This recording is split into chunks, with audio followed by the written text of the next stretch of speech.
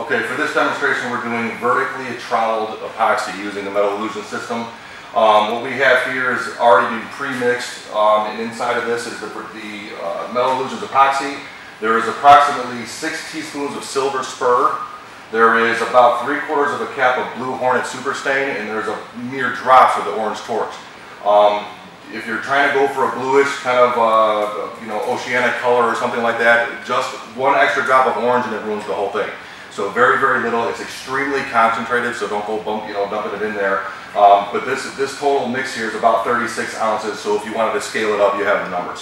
What we're going to do is, right now we only have part A in here. Oh no, they've been mixed. It's part A and B. We're going to add an epoxy thickening agent to make it the consistency of really heavy batter or trowelable concrete type consistency, something that we can get that we know is going to stick to the wall. You can have as much or as little as you want, just as long as it's not sagging.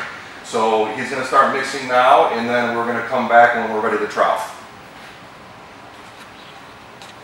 We've already mixed the product, as you can see. We'll try to get a close-up of it. It has really good hang on it. It doesn't sag down. It's not pouring out of the bucket. I could probably turn it upside down, but I won't.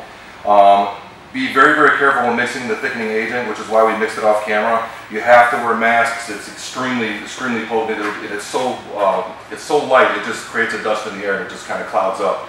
So we mixed it. We're back. You do have to move very, very quickly.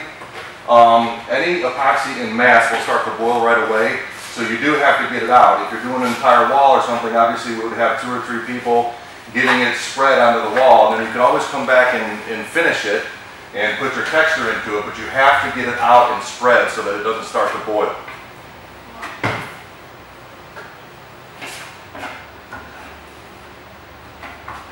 And obviously you can do it in virtually any color. You just use the super stains to get whatever color you want. We should also mention we pre-prime the wall using the metal illusions primer. But this process can be done over brick, tile, drywall, virtually anything. Create a waterproof surface. You can do inside the meat lockers and things like that.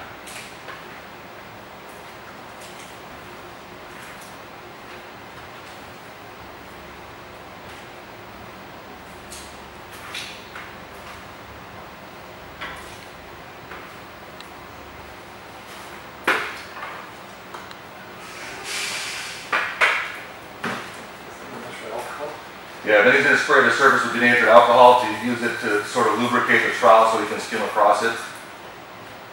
And then create, any kind of trowel effect or wavy effect or whatever you want. It does also, because it cuts the epoxy, it also adds a little bit of that effect that you get when you spray alcohol and epoxy, that kind of dispersion effect.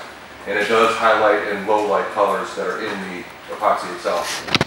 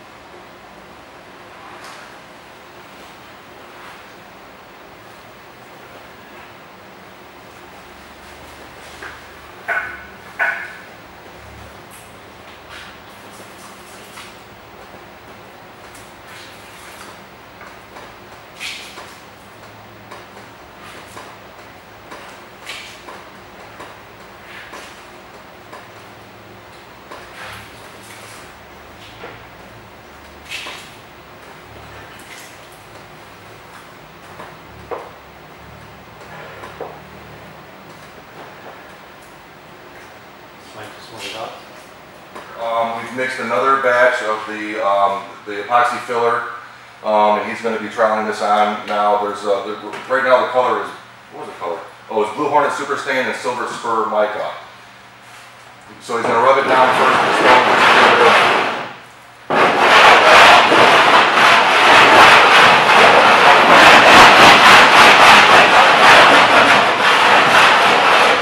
Just to get rid of any of the high spots, and then when he trowels it on, the blue is going to fill in where the epoxy is now, the black primer is now showing through. silver spark.